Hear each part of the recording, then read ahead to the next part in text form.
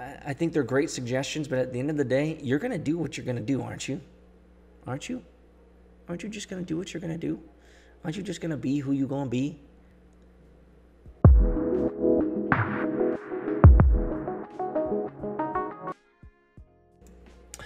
What's up? What's up, internet friends, founders, and the entrepreneur curious? You've made it, and you're here. It's Venture Daily, news bits from a founder's perspective, guys. I hope you guys are having a wonderful Monday. After all, you had a great weekend. I hope you did. I had a very chill weekend, guys. I chilled, man. I chilled, guys. I chilled. I didn't do anything. We got carts that are all over the place being fixed up. I've had a crazy week last week when it came to all sorts of things happening, carts dropping off, meeting with people, interviews, creating one-pagers, doing diligence, there's a lot of stuff going on when it comes to building out venture fund, getting feedback on my thesis of my fund, having meetings with, it was just too much, guys. It was too much. It was crazy. So this weekend I needed to recharge. And I hope that you guys had a great one. We got a couple of articles jumping right in here. And the first one is, both of these are kind of clickbaity, okay? And I haven't read them yet, so you'll get my perspective when I give it. But the first one is about being close with employees, right? Being close with employees, will it motivate them? So if you have a good relationship, if you're close with your employees, will it motivate them to go above and beyond? Well, according to this article's title, the answer might surprise you, and it might be no. So being chummy with your employees is actually a demotivating factor? I don't know about this. We'll get into the article and see what they have to say. The second thing is interesting because it was kind of crossed my mind this weekend. The second article is the easiest way to form a new habit without willpower, without motivation, and no effort, which I find to be clickbaity because whenever you're trying to do anything, it obviously requires some semblance of effort. It requires some semblance of time. And so is there an easy way to form a habit without a whole lot of work? I think I already know the answer.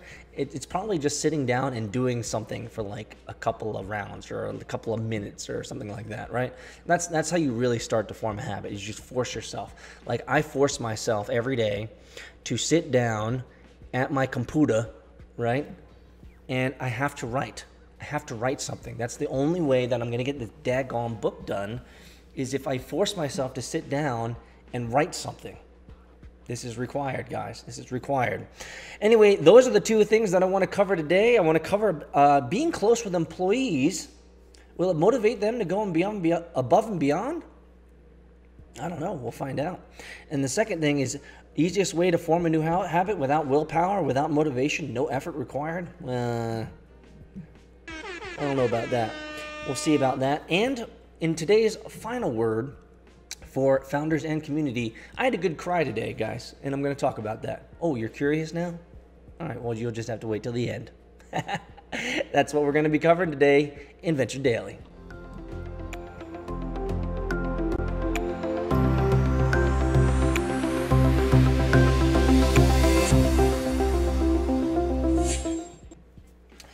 Think being close with your employees will motivate them to go above and beyond? Well, think again. This is from Joey Carnival.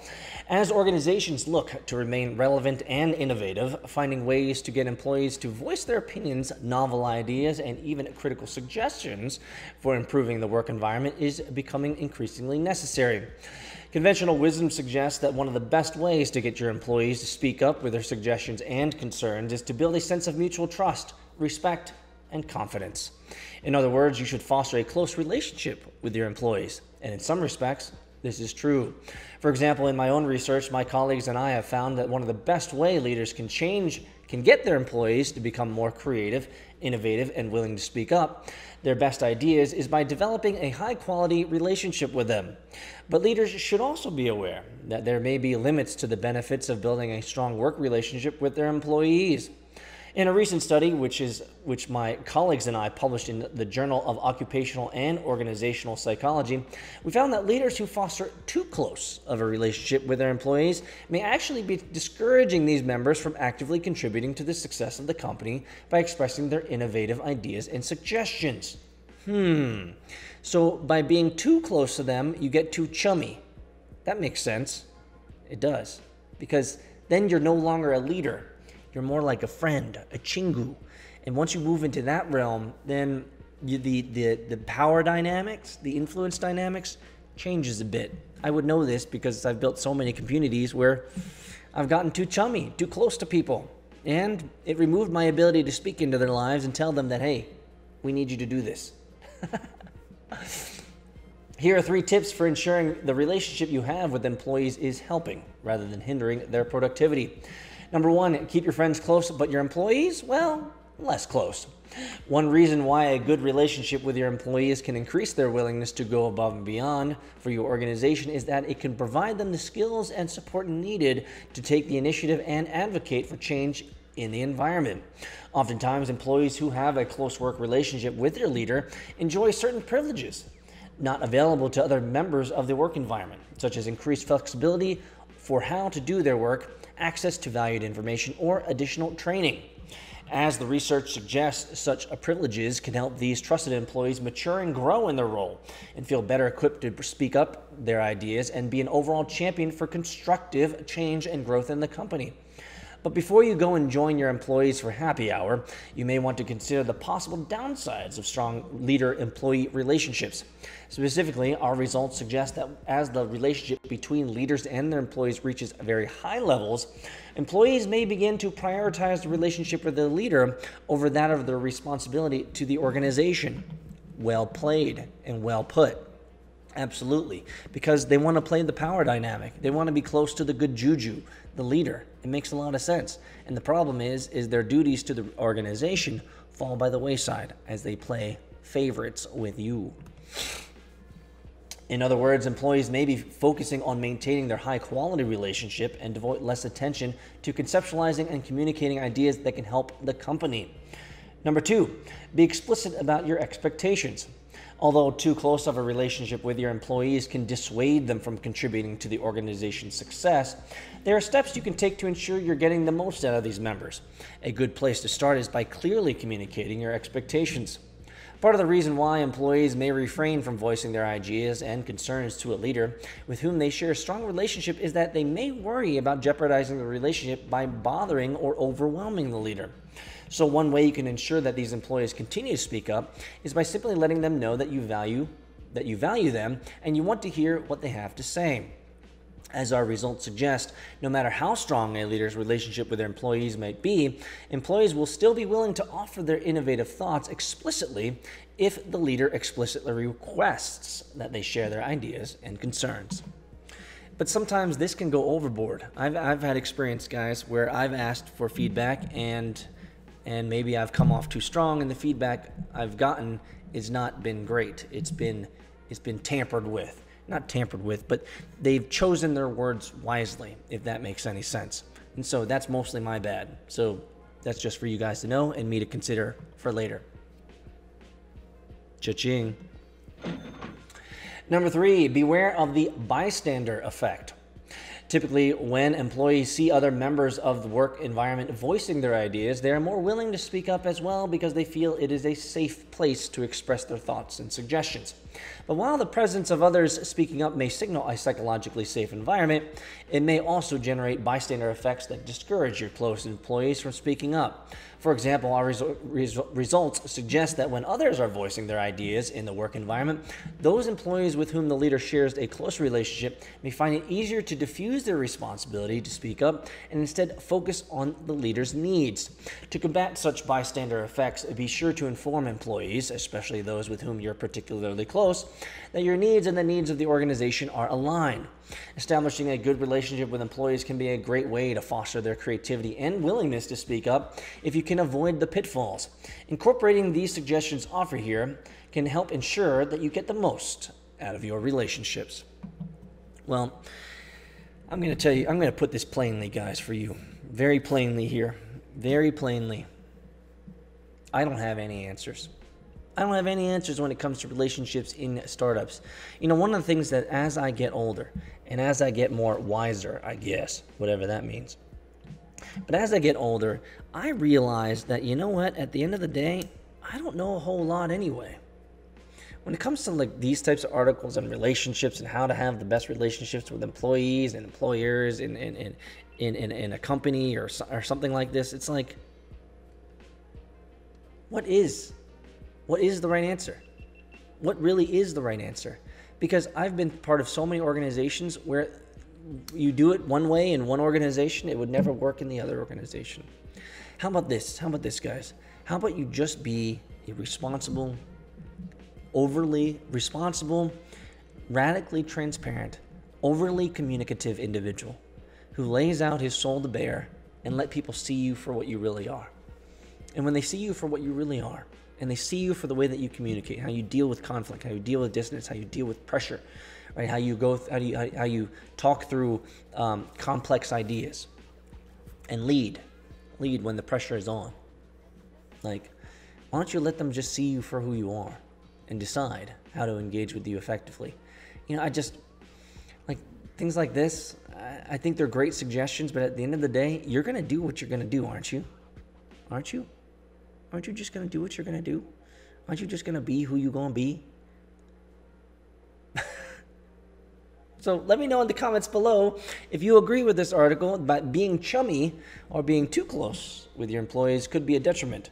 I can see it being a detriment. I can see it be a positive. I just don't know. It really depends on the context.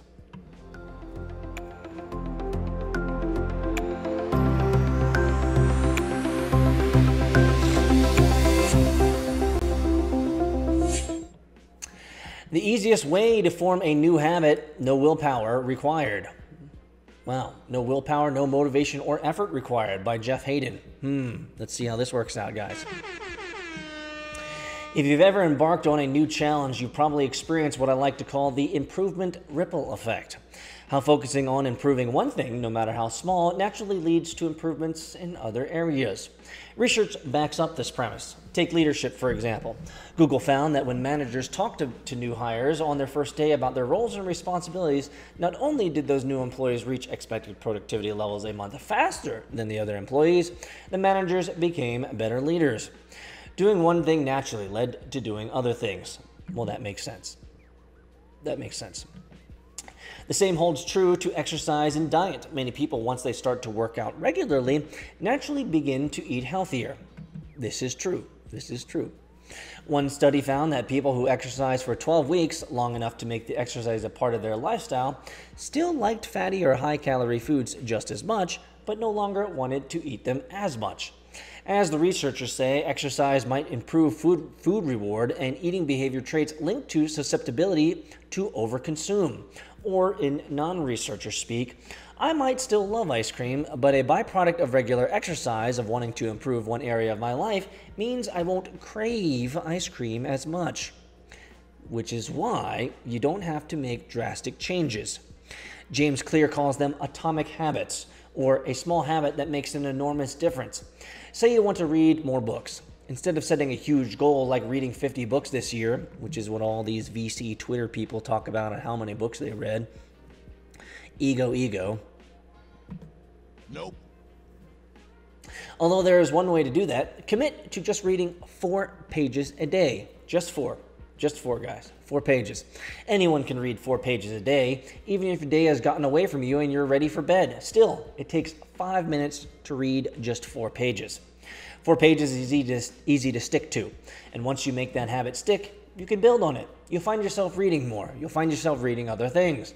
You'll find yourself starting to search other strategies, tips, helpful advice, etc. The pursuit of knowledge will make you even more eager to learn. Doing one thing will naturally lead to doing other things, and then you can piggyback. Ryan Holiday, the author of several great books, decided he wanted to contribute more to his community.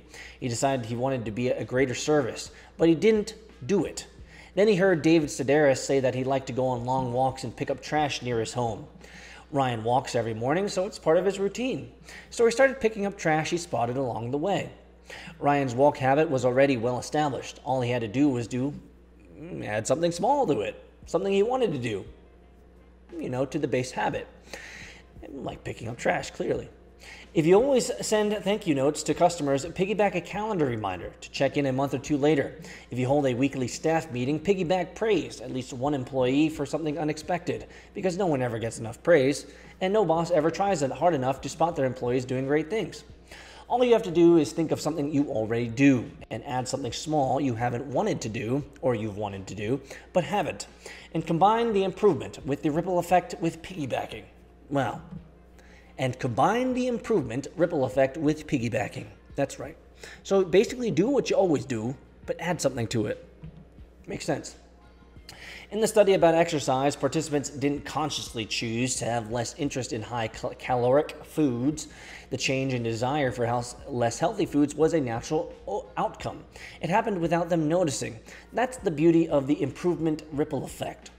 Working on improving one thing and sticking with it naturally leads to improving other things, sometimes without having to make a conscious decision or needing the willpower to overcome resistance to change.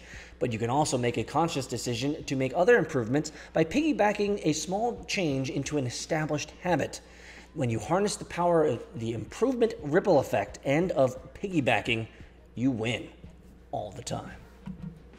Well, you know what? I can agree with this. 100%. Piggybacking is a great mechanism to use. Now, I never actually thought about this, but one thing that I do and what I've done in my workflow is when it comes to all this content creation that I do here, I do a ton of piggybacking. I figure out, hey, what can I do more of? What can I do more of while I'm here, or while something is rendering, or while something is processing, right? And so I've done a lot of piggybacking to optimize my workflow here. One of the things that these guys talk about is that just add something small to a regular routine. I think that's good advice, especially if you're trying to improve something. But for many of us, I think the hardest part, not to diminish the value of this article, but I think for many of us, the hardest part is just to add something new, right? It's just sitting down or doing that thing. For me, I'll give you an example. Maybe it's because I haven't worked it into a natural thing yet, because there are still days that I skip and I don't do it every day. But one thing that I have to force myself to do is sit down and write. And I'll tell you, sometimes I sit there with a laptop on my lap in my chair up there, and I sit there at least 5, 10, maybe, I think I've probably even sat there for maybe up to 15 minutes doing nothing, because doing nothing for 15 minutes feels better than trying to force myself to think about what I need to write about. It's hard, man. It's hard. I'm telling you guys. I'm going to get this book done by sheer force of brute will, and then what's going to happen is I'm going to end up writing another book right after it. That's just how it's going to work out. But anyway, I think for many of us, it's just overcoming that resistance every day and fighting with ourselves, because we don't ever have to do anything, right? This is something. Actually, it's a perfect segue into the final word for founders and community, which, I wanted to talk about. So let's get into that, guys. Leave a comment below if you like this article or whatever. Smash the like button. Tweet it out. Or not. Did you know that there's even more value than just audio or video? Follow us on Twitter, Instagram, TikTok @VC Hunting, and make sure to sign up for the VC Hunting newsletter, where you'll be able to get weekly news on venture capital, startups, founder stories, and the occasional wisdom extracted from Peter's brain. Go to vchunting.com to sign up. And now, back to the episode.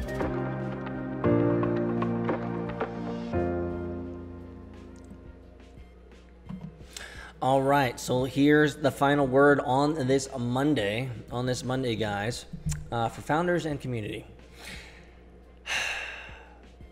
So I gave you guys a little bit of a tidbit today, and not many of you guys last this long, and that's okay, and I don't mind sharing because I want to be radically transparent, but I had a good cry today. And it was, I will be honest, it was a little forced. So I was at the gym early this morning, getting my workout in, and there was just something about my body that just wasn't feeling it. I was getting cold sweats. I was sweating profusely like I usually do. For some of you guys know, jump in the sauna, sweat it all off, and then work out for an hour and a half, and then, do the thing. And the thing is that during my workout today, like, all the sweat, usually it's soaked into the Under Armour or whatever, and it keeps me cool but not cold, right? It keeps me cool but not cold. But today, man, I was freezing for some reason. I was feeling like the sweat was coming out in cold sweats. It was just really, really uncomfortable. That coupled by the fact that I couldn't focus for some reason this morning on my workout. You know, I got my headphones in and I'm usually in the zone, but there's just so much going on. I got so much going on. I got this book that I'm writing. I got feedback on my memo of how I'm building this venture fund. Tons of feedback last week that I haven't even gotten around to reviewing yet. I got 2 carts that I have to think about in terms of picking up and fixing. I got invoices coming in that are more costly than I expected. I have travel plans that I'm not sure that I can do because of this corona, fake news. I got all sorts of there's just a ton on my mind, and that's probably, again, if you guys listened earlier, it's one of the reasons why I needed to take a big restful weekend this past couple days. But as I was in the shower, guys, I was just like letting the water come down, and there's just something cathartic. There's something just really kind of, what's the word? Soothing is the word I guess I want to use. Soothing about just having that water just pour down on me and just, and it end up kind of filling up and welling up in my gut and the emotions of everything that's going on. And I just, I didn't need to cry. But you know what? I was just like, I had my hands up, water's coming down on me, and I'm just like, you know what? Let's just let it all out. So I was just like, okay, and I could feel some of the tear, the eyes welling up and tears welling up, and I just let it come. I just let it go. Just like Elsa in the movie Frozen. Just let it go. It wasn't like a crazy emotional cry. It was just like like a relief of, I needed to get something out. It felt, you're sweating out all the bad juju. You're sweating out all the previous crap from the previous day, and there's just something that needed to be welled up and come out. And so I had a good cry today. It was relatively short, maybe 5 seconds, 7, maybe 10 seconds. I don't know. But I was just like, and there was no even like body movement. It was just like welling up, water's coming over me, welling up, and it's just like, But sometimes you need that. And I'll tell you, after that little shower cry, and I don't mind admitting this, I mean, I'm human, and who's listening anyway? But after that shower cry, it felt good. It felt good to release whatever that release needed to be. And one of the things that I was thinking about as I was releasing all this is just like, holy shit, life just comes at you. Life just happens. There's so much going on and so much that's outside of your control. I think probably that's one of the biggest parts of this controlled, I was about to say controlled demolition, but controlled cry of sorts. It's just, there's just so much going on and none of it's in my control, really. And I think that can be frustrating if you focus on it. I think, and I hope that, you guys don't focus on that a lot. But sometimes you can. Sometimes you can get overly focused on the fact that there's nothing that is really in your control, and you're kind of just living, and you're doing your best. You're being intentional with all the things that you're trying to do, your hustle, your project, your startup, all these types of things. But there's just so much that's outside of your control. I was talking with a guy last week, and one of the things we were talking about was just timing and how so much of timing you can't control. And so, I don't know where I'm going with this final thought here, guys, for founders and community. But what I do know is that sometimes you just need a good cry, and you need to let it all out. And even though the world is still not moving and not going anywhere and nothing's really happening, even though everything seems like it's happening and it's outside of your control, at the end of the day, we're fine. We're going to make it through. You're going to get there. You're going to get to where you need to go. And you don't need to worry that much. I have no idea. I had some purpose for this final thing, but you know what? I think I'm just going to end it there and just be radically transparent with you guys, because I'm rattling on and now it's not making any sense. But this morning I had a great cry. It's kind of a forced cry, but I needed it. Let me know in the comments below. When do you need to have a good cry? We'll just leave it there. We'll see you guys next time.